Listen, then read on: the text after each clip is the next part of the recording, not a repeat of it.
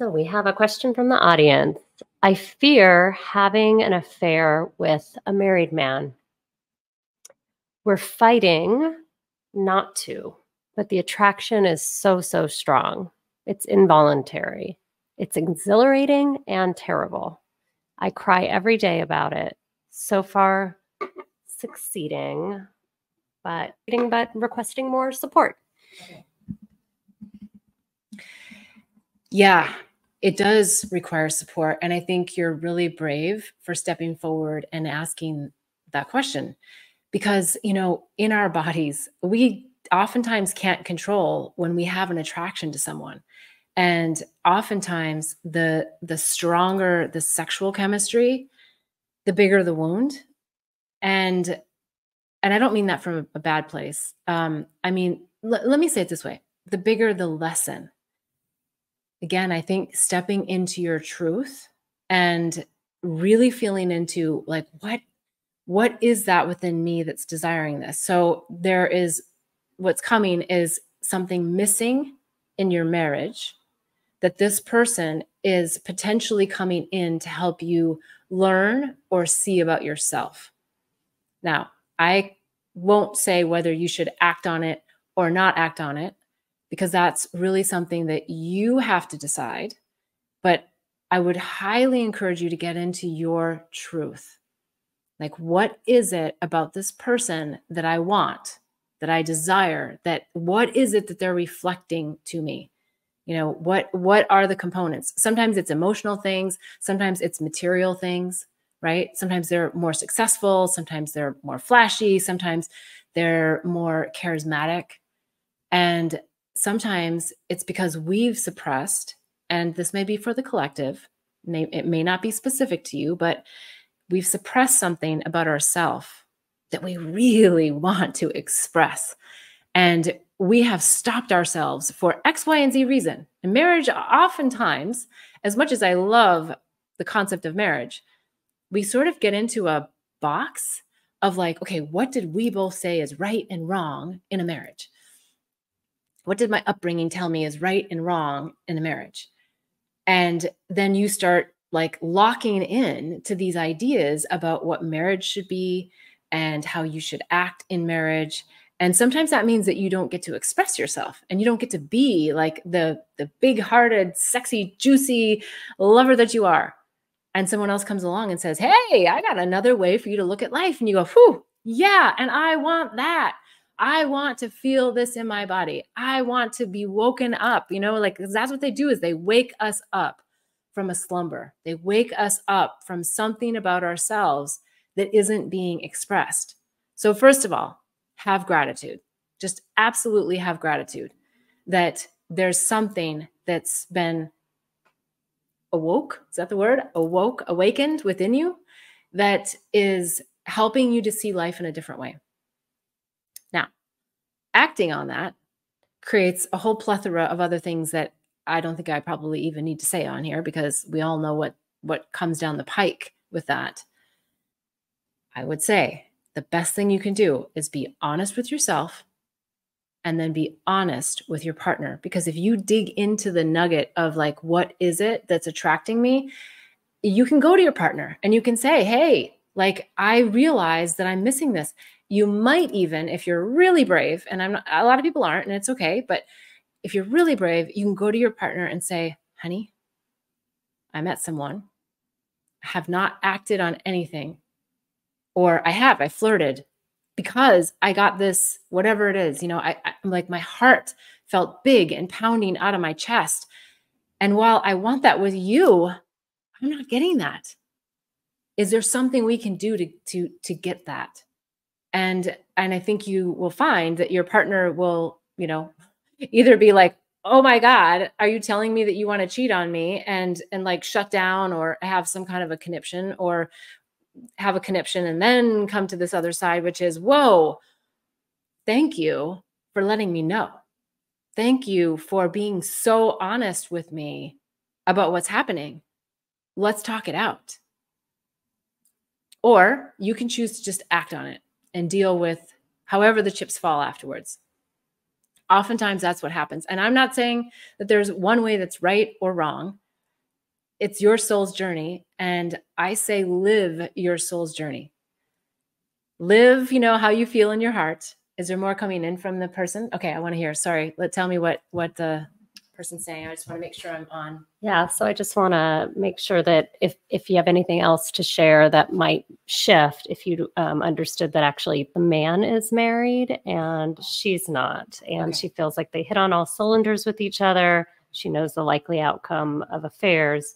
He'll do anything for me and it feels good. Yes, thank you. Thank you for clarifying that, just because it helps me to fine tune, getting into your energy more specifically. Once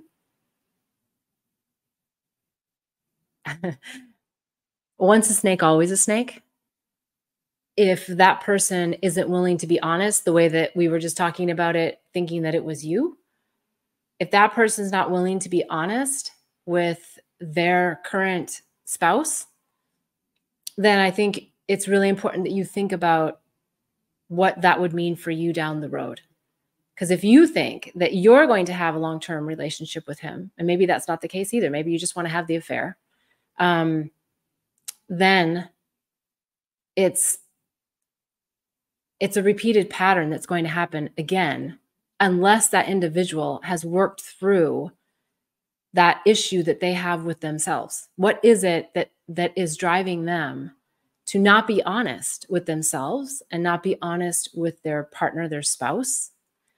And I think right there, you're dancing with integrity as a really interesting thing.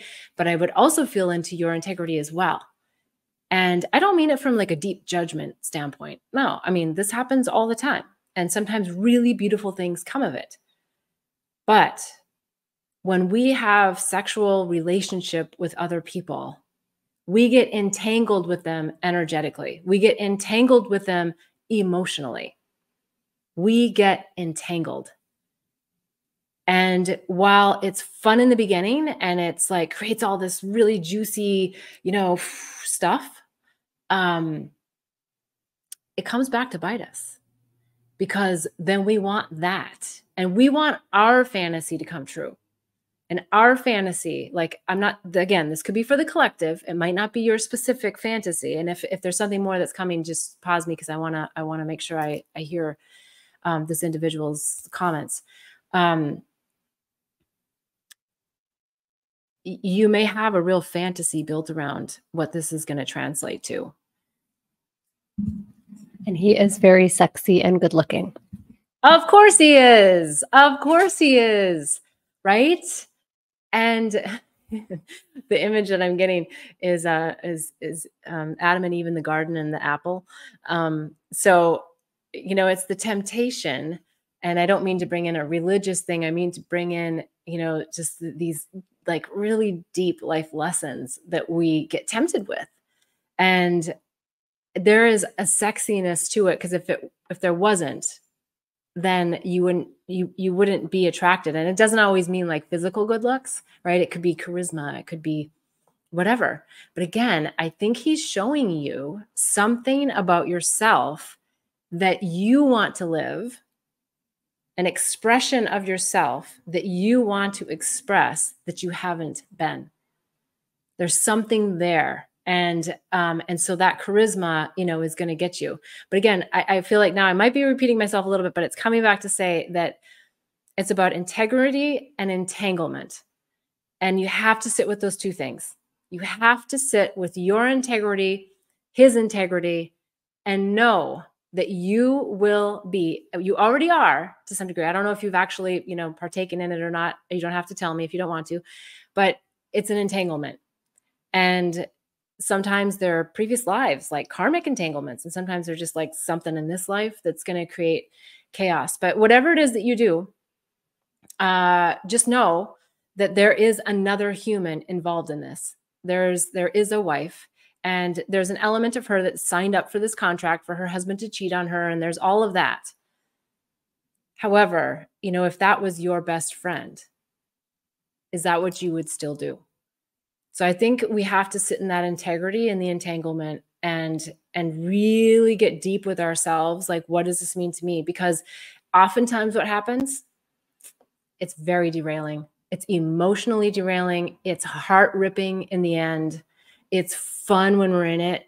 But man, down the road, the integrity and the entanglement will come back to bite you big time. And so it's, yeah, like, why am I wanting to be in this?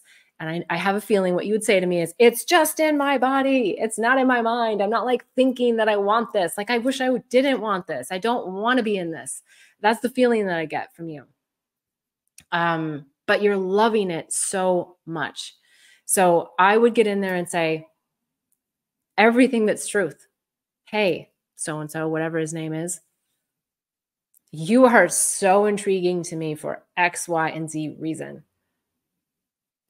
But the truth is that you are married, happily or not. If he's unhappily married, then get divorced, right? Think about, what do you want long term? Is this like you just want to have the sex and the entertainment aspect of it?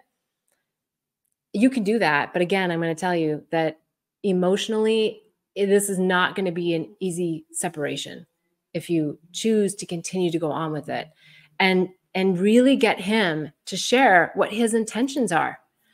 What are your intentions? If your intentions are just like, I want to have a 3-month toward love affair with you, and then I want it to end because I want to find someone that I can have a life with, then tell him that. And ask him, what are your intentions? But I can tell you the entanglement's going to get deeper. It's going to get deeper, and you've got another human that is going to be devastated and hurt. And if this gentleman wants multiple partners, then he needs to go to his wife and say, honey, I'm polyamorous and I want to be with multiple partners. And if he can't tell that truth, then who wants to be with a guy that can't tell the truth? And if we do want to be with a guy that can't tell the truth, then why do we not want to know the truth? And like, it's always a mirror. So just get back to you. Get back to you. Why, what's my truth? What do I want out of this? What are my intentions? And really be honest with yourself, because that's the lesson. Ultimately, that's the lesson, is for you to get to your truth. Is that helpful? And is there something more coming live online? Did that help? Yeah. I'm loving the engagement online. There's another aspect of that they work together, and that he's doing a lot for her at work. And so there's a continued, they're going to be around each other a lot. Okay. You're not going to like what I'm going to say next. Get a new job. It's, I don't want to feel like I'm like your mother right now, but I can tell you the wisdom would say that you will potentially, when we don't tell the truth, we lose our life, our love. And I don't mean like die, lose our life, but like our life force.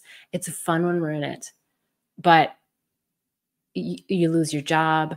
Like, here's the way that I live my life. And I know I'm not always perfect at it. And I know that not everybody else has the same level of standard. So I'm not suggesting you have to live your life like this, but I live my life like, if I wrote everything that I ever do in a book, would I want everyone to know that? I know that's kind of crazy, but I really try hard to do that, because that means that I'm accountable for my truth. It's not so much about the judgment of like what everybody else is going to have, right? But it's like, am I in my truth so much so that I could put it out into the world and feel good about myself? It's about myself, right? It's not about sharing my stories with others or whatever, but can I feel good about myself? And I think that's where I keep getting the word integrity for you, because I feel like you're actually someone who is really integrous. Is that a word? But you have a lot of integrity, and you wouldn't be asking this question on this show if you didn't have integrity, because you'd just be doing it and you wouldn't be seeking guidance. But you're so in it. You're so already entangled and raveled that you're like, help, I know I'm kind of going down this interesting road and I love this road, but yet I feel you already know the ramifications of this road. You got to get to your truth. You've got to really understand why you're doing this and what are your patterns. What is your wounding that you're with someone who is unavailable and someone at work? Because what comes to me on that is that you're actually enjoying, I feel that you're enjoying, your higher self's telling me, you're enjoying the secrecy of this relationship at work. Dig into that. What is that? Like, that's the truth that you want to get to. Like, why is the secrecy, and that's why a lot of people do affairs. I'm not, again, it could be for the collective, but that's why people do affairs, because there's like so much juice in like the secrecy, but man, when we show up and we show people who we really are, and we're like really honest and trustworthy and truthful, I mean, there's going to be a lot of, okay, I'm going to play it out. It may not be what happens for you, but down the road, you get exposed. And everybody at work knows that you've had this hidden relationship with a married man. Unfortunately, oftentimes it's the woman that gets blamed. And he's the guy that's cheating, but you're going to get blamed. Everyone's going to look at you. Everyone's going to say, oh my God, when I was in that meeting and that happened, like people's, oh, wow. And they were doing that. Oh, wow. Right. All these things are going to popcorn on you. And that's where I'm saying, like, the end road of this gets pretty gnarly. And so I'm going to stick to what I said. You need to get a different job. Anything else? Just that one of the viewers pointed out that you might have some insight about this in your book, chapter. Well, there's lots of insights in my book, Angels, Herpes, and Psychedelics. So thanks for bringing it forward. I think this is all about truth telling. It is about telling yourself the truth, because that's where you get to the juicy lessons and nuggets of what you came here to learn in this lifetime. And so I think this affair is a really important element of your life's journey. I'm just going to continue to go back to say, please think about it from integrity and entanglement, and the fact that there's other humans that are involved that can be really hurt by your actions, and that sometimes just acting out on things that feel fun aren't for your highest good, and they're not for their highest good either. So hopefully that's helpful. I'm happy for you to come back and ask more questions later on. We'll move on to the next question, but thank you for being so vulnerable and for telling the truth here on the show. We are down to the wire. We've got some additional questions that we didn't get to today. I will put them on the list in top queue for next week. Please tune in. And if you haven't already, please do the State of the Heart assessment. It's so much fun. You'll find out if your heart is blocked, broken, healing, or whole. And it just gets you, deeper reflecting into like, hey, like what's really heavy on my heart? Like what's the state of my heart? And you also get some tips, tools, techniques to help you with your spiritual toolbox. And if you want something more, of course, you can always read the book, Angels, Herpes, and Psychedelics. And if you want something more, you can get the Awakening and Healing Handbook. It's on bethbell.me. There's lots of tips, tools, modalities in there as well. And there's the psychedelic resource guide. So if anything I've said about ayahuasca might start to tap some curiosity and interest, please go to bethbell.me. The psychedelics resource guide is really a great guide to help you explore whether or not this is the right option and how to go about it. And then, of course, we have the herpes handbook. So that's also on bethbell.me. I can't wait to see you next week. Please submit your questions, bethbell.me/question. And I look forward to seeing you next week. Until then, wishing you much bliss and love on the journey. Namaste.